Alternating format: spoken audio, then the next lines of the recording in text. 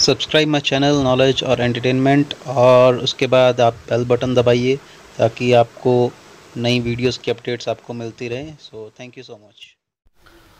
Hello, good morning friends. आप देख रहे हैं नॉलेज और एंटरटेनमेंट चैनल। मेरा नाम है आशीष कुमार चौधरी और आज इस वीडियो में मैं जिस टॉपिक के ऊपर बात करने वाला हूँ वो है जी कॉन टेक्नोलॉजी या फिर जी फोर्स टेक्नोलॉजी। दोनों ही एक ही चीज़ हैं।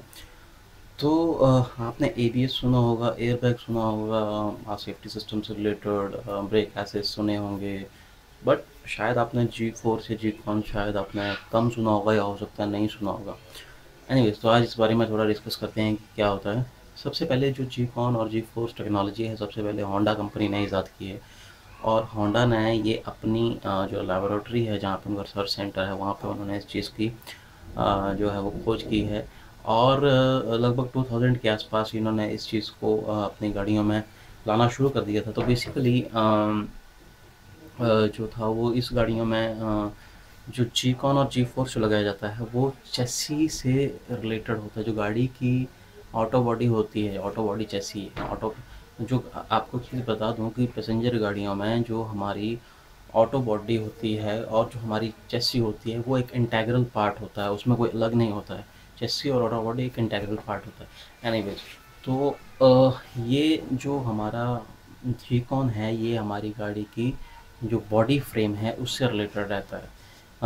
मैं आपको पिक्चर्स में दिखाता रहूँगा कि हमारी जो गाड़ी होती है, जैसे होंडा की जो कोई भी गाड़ी है, उसका जो बोनट वाला जो फ्रंट पोर्शन है, सामने से जहाँ पे फ्रंट बम्पर रहता है वहाँ पे 3 फ्रेम्स लगाई हुई हैं। अपर फ्रेम, मिडल फ्रेम और हमारा एक लोअर मेंबर होता है। तो अपर फ्रेम आप इस पिक्चर में देखिएगा। अपर फ्रेम जो है हमारा ब्लू कलर में है, जो कि फ्रंट फ्रेम है वो हमारा वायलेट कलर में है, और नीचे जो आप देख रहे हो ब्लू कलर में, सॉरी स्काई ब्लू कलर में, वो हमारा लोअर फ्रेम है। तो ये फ्रेम्स, सबसे पहले जो लोअर मेंबर की बात करता हूँ। लोअर मेंबर का काम है, अगर कभी सामने से कोलिजन होता है, मान लो जैसे ये आपकी गाड़ी है, तो अगर फ्रंटल कोलिजन हो रहा है तो यहाँ पे जो लोअर फ्रेम दे रखी है, नीचे लोअर फ्रेम दे रखी है, वो गाड़ी की जब एक्सीडेंट होता है तो मिस अलाइनमेंट हो सकती है, तो उस मिस अलाइनमेंट होने से बचाता है। ऊपर से जो हमारी अपर फ्रेम जो दे रखी है और जो हमारा फ्रंट मेंबर दे रखा है, वो दोनों एनर्जी को एब्जॉर्ब करते हैं। होता क्या है, जब एक्सीडेंट होता है तो एक फोर्स, एनर्जी फोर्स जनरेट होती है, जो कि फ्रंट से होते हुए चेसी के थ्रू, चेसी बॉडी, ऑटो बॉडी के थ्रू होते हुए व्हीकल कंपार्टमेंट जहाँ पे पैसेंजर बैठे होते हैं उस कंपार्टमेंट के अंदर जाता है, जिससे कि पैसेंजर जो होते हैं गाड़ी में उनको झटका लगता है, जिसकी वजह से उन्हें चोटें आती हैं। तो इस टेक्नोलॉजी का यही काम है कि उस फोर्स को वहीं पे दबा दिया जाए और ताकि वो पीछे पहुंचे ही ना। तो ये जो फ्रेम्स होती हैं, और फ्रेम के साथ साथ जो हमारी ऊपर से जो ऑटो बॉडी लगाई जाती है इस फ्रेम पर, वो इस तरह से बनाई जाती है ताकि जब कोलिजन हो तो वो डिफ़ॉर्म हो जाए एकदम से। मान लो ये गाड़ी आ रही है और ये गाड़ी आ रही है और यहाँ से दूसरी गाड़ी के साथ वो टकराती है, तो गाड़ी क्या करेगी, डिफ़ॉर्म हो जाएगी, जैसे हम बोलते हैं कि पिचक जाना। तो उससे क्या होता है, जो फोर्स ऑफ कोलिजन होता है वो कम हो जाता है, क्योंकि जितनी फोर्स यहाँ लग रही है अगर वो डिफ़ॉर्म हो जाती है तो फोर्स ऑफ कोलिजन कम हो जाएगा। फॉर एग्जांपल, अगर मान लो आप दीवार पे आप पंच करते हैं एक सॉलिड दीवार के ऊपर, तो आपको ज़्यादा चोट आती है, बट आप एक ऐसी दीवार के ऊपर या कुछ ऐसा, कुछ रबड़ कंपोनेंट के ऊपर ऐसे पंच करते हो तो डिफ़ॉर्म हो जाता है, जिसकी वजह से फोर्स जो आप लगाते हैं वो कम हो जाती है और आपके हाथ को भी चोट कम आती है। तो इससे दोनों को फ़ायदा है। अगर आपका बम्पर टू बम्पर एक्सीडेंट हो रहा है तो आपकी गाड़ी में बैठे हुए पैसेंजर्स को भी फ़ायदा है, और दूसरी गाड़ी में जो बैठे लोग हैं शायद उनको भी कहीं ना कहीं थोड़ा बहुत इस चीज़ का फ़ायदा मिलता है। तो एक तो ये था इसका।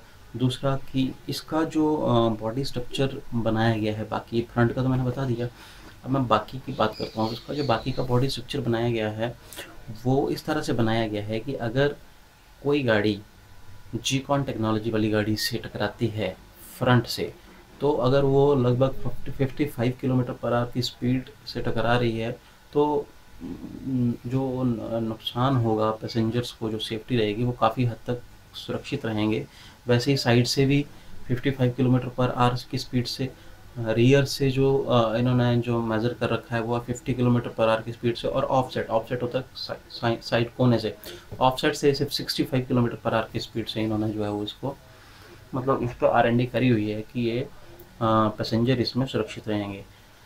अच्छा ये हो गया बॉडी का। अब तीसरी चीज़ मैं बात करता हूँ कि होंडा की इस टेक्नोलॉजी में, जी फोर्स टेक्नोलॉजी में, होंडा ने गाड़ी में बैठे हुए पैसेंजर की सेफ्टी के अलावा जो बाहर पेडेस्ट्रियंस हैं, जो बाहर पैदल चलते हुए जो लोग हैं, उनकी सेफ्टी का भी ख्याल रखा है। वो किस तरह से, बहुत सारी गाड़ियाँ सेफ्टी देती हैं, एयर बैग, ABS, पर वो तो जो गाड़ी चला रहा है या गाड़ी में बैठे हुए हैं उनके लिए। तो होंडा ने जो बाहर चले हुए, क्योंकि कई बार क्या होता है हम गाड़ी लेके जा रहे हैं और किसी भी इंसान से वो गाड़ी टकराती है तो उसको भी चोट पहुँचती है। तो होंडा ने इसके ऊपर भी एक रिसर्च R&D करी है कि मतलब इनका एक अपना लैब है, इनका एक अपना रिसर्च सेंटर है, वहाँ पे ये चीज़ इन्होंने वहाँ पे इस चीज़ के ऊपर काफ़ी रिसर्च किया है, और उसके बाद इन्होंने ये जी फोर्स टेक्नोलॉजी जो है वो अपनी गाड़ी में दी है।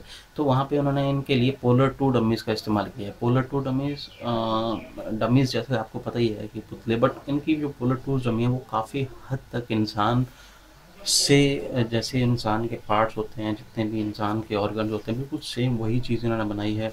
और उसमें सेंसर्स वगैरह लगाए गए हैं। जैसे एन कैप क्रैश रेटिंग करता है तो एन कैप भी पोलर डमीज़ का इस्तेमाल करता है, तो वैसे होंडा ने अपनी पोलर डमीज़ बनाई और एक ऐसा क्लाइमेट तैयार किया अपनी लैब में, मतलब कि ऐसा माहौल जैसे हम बाहर देखते हैं सिटी में, तो ऐसा माहौल तैयार किया कि फिर एक्सीडेंट करके देखते हैं कि अगर हमारी गाड़ी किसी व्यक्ति से टकराती है इस तरफ से, इस तरफ से, इस तरफ से, तो कितना नुकसान हो रहा है उसका पेडेस्ट्रियन को। तो उन्होंने एक मतलब एक कॉमन एक आइडिया लिया है कि सबसे ज़्यादा एक्सीडेंट्स जो होते हैं वो बम्पर से ही होते हैं, बम्पर से हिट करते हैं। गाड़ी जा रही है डायरेक्ट, और डायरेक्ट जो है वो पेडेस्ट्रियन से टकराया गया, और पेडेस्ट्रियंस का जो रिएक्शन होगा उस टाइम वो इस तरह से होता है कि जब हिट करेगा तो पेडेस्ट्रियन के घुटने या कमर पर वो हिट करेगा, जिसकी वजह से वो 90 डिग्री एंगल से होकर 90 डिग्री एंगल पे होकर वो बोनट पे गिरेगा, गाड़ी के जो बोनट है उसके ऊपर ऐसे करके गिरेगा। तो ये इन्होंने रिसर्च किया और उन्होंने देखा कि सबसे ज़्यादा जो, अगर गाड़ी पे अगर कोई बंदा हिट होगा तो वो बोनट पे हिट होगा फर्स्ट ऑफ ऑल, फिर बोनट से उछल कर वो पीछे की तरफ गिरेगा। तो बोनट से टकरा कर वो पीछे की तरफ इसलिए गिरेगा क्योंकि due to force of collision, तो वो उसी फोर्स को कम करने की उन्होंने सोची और ये टेक्नोलॉजी उन्होंने ईजाद करी। अब क्या होगा कि जब वो टकराएगा बोनट के साथ तो बोनट ही डिफॉर्म हो जाएगा जिस टाइम वो टकराएगा। तो बोनट डिफॉर्म होने से, डिफॉर्म होना मीन्स ये उन्होंने इंजन और जो बोनट का हुड है उसके बीच में काफ़ी गैप मेंटेन करके रखा हुआ है कि अगर वो बंदा गिरता है तो जो बोनट है वो पिचक जाएगा, इंजन काफ़ी नीचे रह जाता है तो पिचक जाएगा, जिसकी वजह से जो फोर्स डिफॉर्म जो हुई उसकी वजह से फोर्स जो लगी गिरने से वो काफ़ी हद तक कम हो जाएगी और उस पैसेंजर को भी काफ़ी हद तक कम चोट आती है।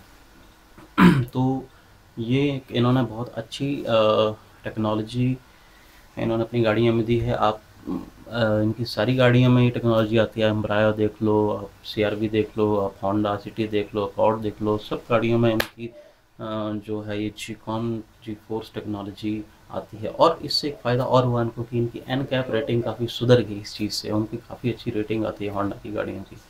तो यही था, शायद मैंने सोचा आपको पता नहीं होगा जी टेक्नोलॉजी के बारे में। तो thank you so much guys, if you like the video please do subscribe, और मिलते हैं नेक्स्ट वीडियो में। बाय।